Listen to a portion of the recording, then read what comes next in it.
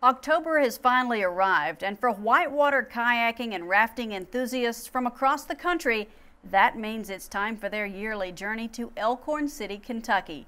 Each weekend in October, water is released from John W. Flanagan Dam in Hayside, Virginia, creating some of the most sought-after and challenging whitewater conditions anywhere.